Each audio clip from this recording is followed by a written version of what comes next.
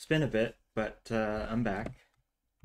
Um, I've been continuing working on the project. It's just mostly I've been rewriting old code, um, but not like cleaning up. I've been working on the performance and functionality of the old code. It's like you improve as a coder, and then you look at your old stuff that happens to be in the same code base, and it's just disgusting. So you want to kind of redo that. So that's what I've been doing. But I'm pretty much done with it. I maybe got like a week or two left until I'm happy with where the code's at. Anyways, this here is a relatively old change, I think from like November 10th of last year. Um, I've sent FPS numbers in my Discord, but I haven't actually shown it on video yet, so I'm doing that now. Yeah, so basically, this is a method that allows for finer occlusion culling, which is when you hide or you stop rendering things that are behind other things. Um, so here I have meshlets, which are just groups of 16 quads. Um, each of them generate a bounding box around the 16 quads. So for this gray meshlet, it would be something like this, and then too high. And then with that bounding box, I get the screen space bounds, and I perform high Z on it.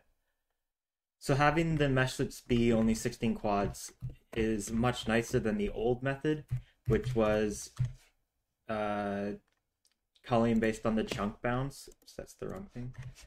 So you can see how much more the chunk is culling at once, which means if the chunk isn't culled, you're rendering a lot more. But meshlets, so for example, in this here, it would not call those, but it would call the stuff in here. With the chunk bounding box, which is this here, since part of it is visible, everything inside here would render, which isn't ideal. A few more things to touch on. The meshlets are grouped by face direction. So you can see if I look up, you got this yellow meshlet. At the side, it's green despite them being right beside each other. These are different meshlets. It just allows me to cull meshlets based on the face direction before even doing like high Z occlusion culling.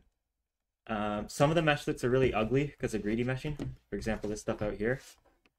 But I have tried everything I can think of, and greedy meshing still performs best, so I'm keeping it despite the ugliness. I think last thing is that I'm not doing normal high Z with the meshlets. I'm doing high Z where I go 2 emit below where you'd usually. I found this just to be strictly better than normal high Z. Like normal high Z really, really is bad. Like bad enough that doing the chunk bounding boxes like this was almost as good. So that's all I can think to touch on for the meshlets. Expect more videos soon, like very soon. I want to try and get this going again. And the rest of this video will just be screenshots with frame time numbers.